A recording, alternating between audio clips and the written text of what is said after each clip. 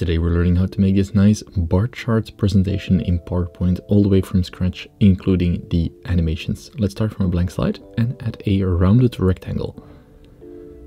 We want to round the corners entirely, remove the outlines and give it a color that you want.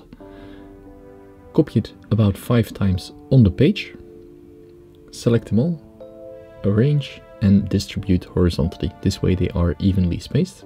Group them together, align to middle and align to center. This way they are in the center. Right click, ungroup and add a rectangle on top of it. Change the color and remove the outline. Send the rectangle to the back and duplicate the slide. We want to select the yellow rounded rectangles and merge them together. Now we want to select the background and the yellow merged shapes and subtract them. And this way we cut out the holes of the bar chart from the background. Now we go to the first slide. We want to format shape. We want to change the color from purple to something nicer. Let's go for some gradient fill from a light gray to a little almost white. This gives a nice silver effect. Copy the yellow bar charts from the second slide and paste them on the first slide.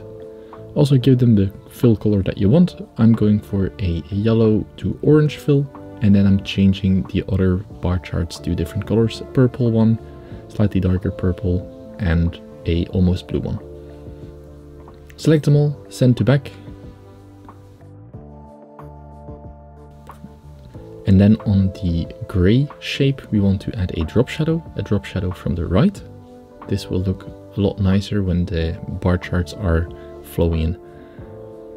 Transparency, play around with it a little bit, and the blur size. And then duplicate the slide. Drag the charts all the way down so they form nice circles. And then you want to move this chart up, so you want to do that on the first slide. So we're going to move this one up. And then on the second slide, we're going to drag the bars so they match you whatever style you want or whatever percentages you want.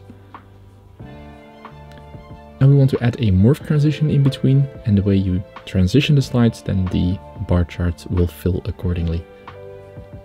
Format the background a little bit so it's not that white, but a little lighter tint of gray. And then play around so you get your preferred style. This looks about nice. Do the same for the other one. That looks good. Now we're going to add some text. So let's go to the first slide, insert text box, and we're going to label it A, B, C, and D. Go for a white chunk 5 font, increase the font size, and create copies for the others.